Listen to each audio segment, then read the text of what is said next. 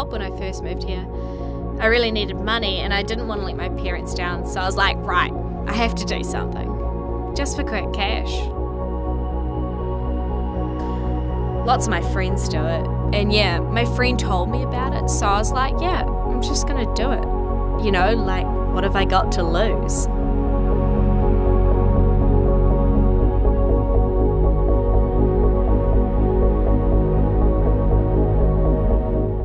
Yeah, it's a win-win, I guess.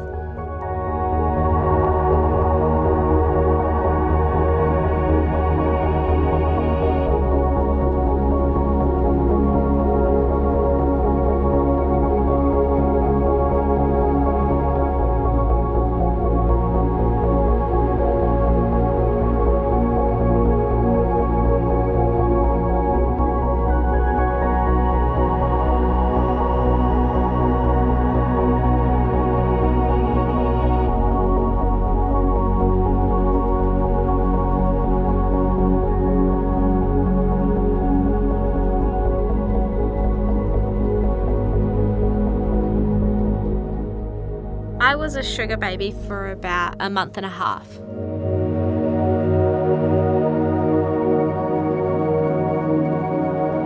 You have your sugar daddies, they have the money, and then you have your sugar babies, and they want the money.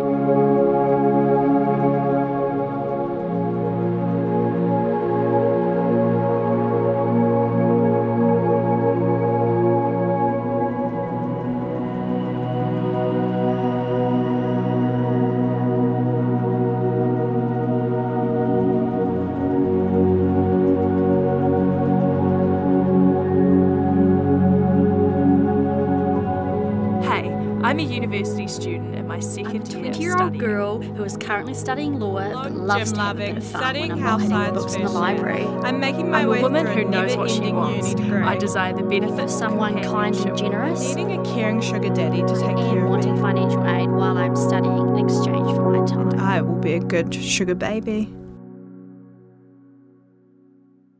I would go out for dinner with him twice a week and he would pay me. I was getting paid $600 to $800 a week. I liked him as a person. He was lovely. They would pay for my rent, travel insurance, tyres on my car, putting gas in my car, and I don't give them sex. I don't sleep with people. This isn't prostitution.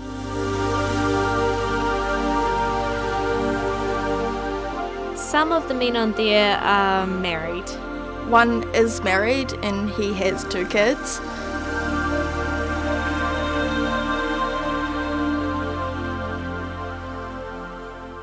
After a while, I did kind of realise how self-degrading it was to, like, go out with someone to earn money.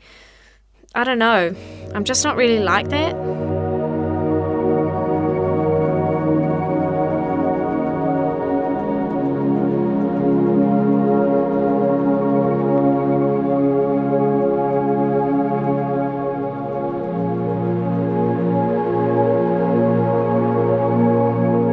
Never in my life would I ever tell my parents. They probably wouldn't talk to me for a while.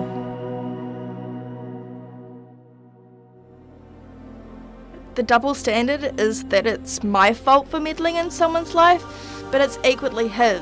He's the one who's married. He's the one who has responsibility to honour the vows that he made. Both parties consent and, you know, you treat it like a job. It's more than I'm earning now. I would challenge people to try accepting people for who they are, instead of judging them for what you want them to be.